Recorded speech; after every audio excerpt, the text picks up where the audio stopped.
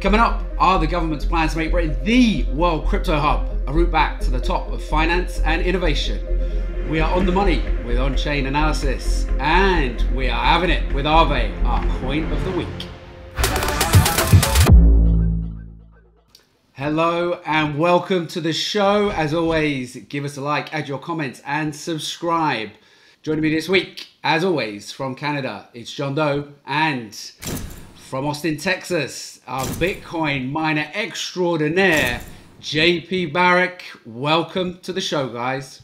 Woo. Okay, the big news is the government's plans to make the UK a crypto asset technology hub, which would include regulating stablecoins and making it a real center of investment and innovation.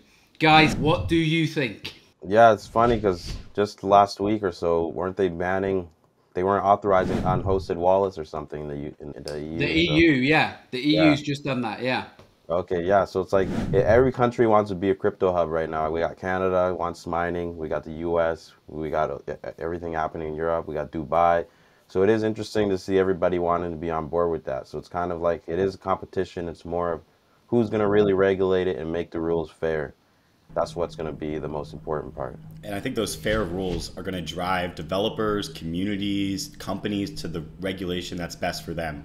You know, first they fight you, now they're embracing us, but the fact is like Miami's competing, New York's competing. There's so many top tier cities out here looking to be the next crypto hub. What's going to distinguish them? Great regulation that's clear, concise, and makes sense for the people building in this space. Yeah, for sure.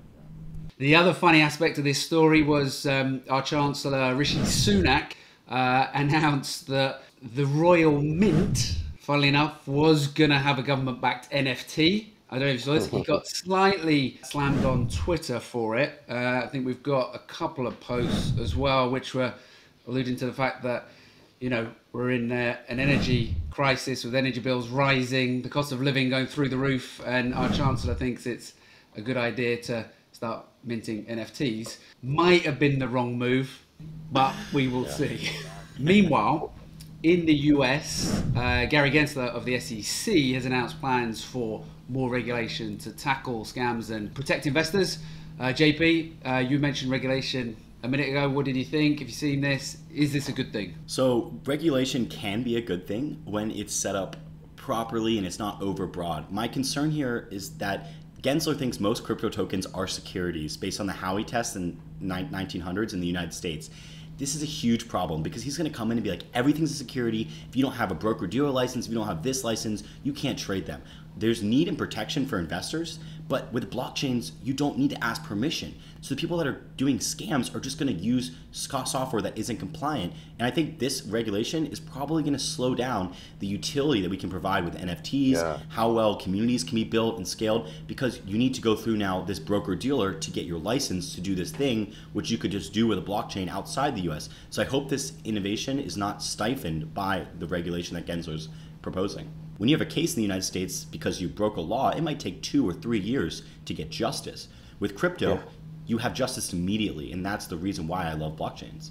And that kind of leads us on to, you know, the next story, which was the Ronin bridge hack. The guys behind Axie Infinity, you know, 600 million was stolen. The perpetrators behind that then uploaded some of the money to FTX, an exchange where you have to go through a KYC process, so you have to provide your personal details, which seems baffling in itself, that you've stolen this money and then don't understand the fact that you're going onto an exchange where you're going to identify yourself.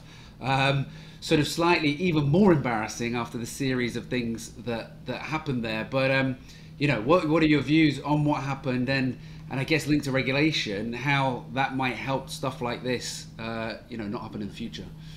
So the problem, what happened is that it's just a technological issue. Like, we have Bitfinex hacks. We've learned from this. You have to have a hot and a cold wallet. Why do you need $600 million on a bridge? Who's going to bridge $600 million of your coin? So it's just like bad engineering. They built video games. They built a great gaming system. But building this bridge was, I think, almost like out of what they were prepared to do. And the fact that they grew so fast kind of hurt them. So they had this great idea, you know, we're going to build this bridge, it's going to be these different validators. But the problem was they didn't have their hot and cold wallets set up properly. And that one little problem could help solve a massive hack from, let's say, $1 million hack instead of a $600 million hack. Those are the self-regulation that we need in the industry and we should ask for.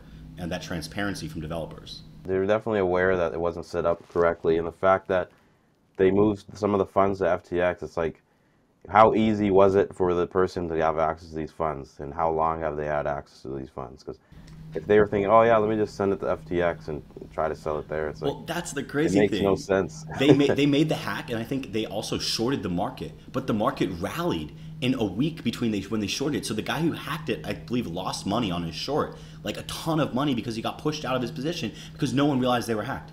And so like he was like, I'm going to short it, coin's going to crash. Yeah. And then he lost money on his short. Like, how does that happen? Like, how is the community like what? It's just an almost hilarious string of errors and mishaps, isn't it? It's almost unbelievable. Maybe he would have gave it back if the short would have went good. Exactly. Great stuff, chaps. That is the headlines from around the world this week. Now it's time for a massive chart attack as we take a look at the markets.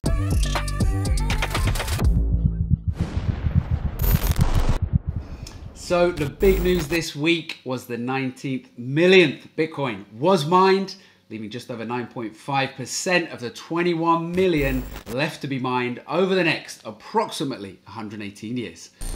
So what's the market been telling us this week? Well, it's been in accumulation mode, as we see by the Glassnode accumulation trend chart.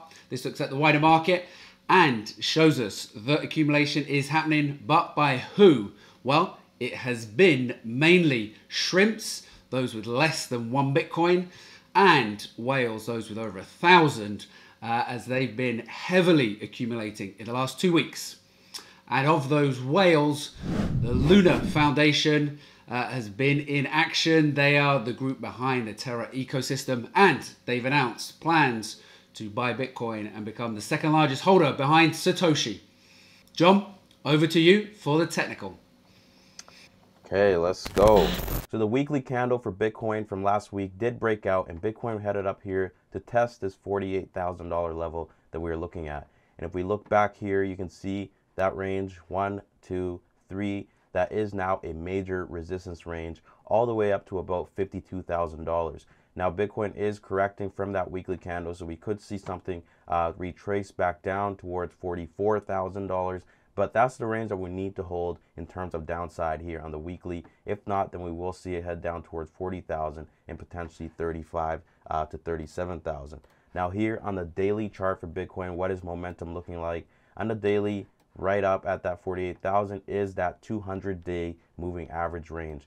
And as you can see here, we had a double bottom form and then a breakout testing resistance. So now we could see something like a cup and handle form where we do head up, test that resistance, consolidate sideways in a tight range before breaking out past above 48,000 to 50,000, flipping that 200-day moving average into a support finally. And if that happens, then we can possibly look for something like this, where we had that run up in September. And if we do get that, then we will see Bitcoin head up to test that all-time high range, which is only about 30% away.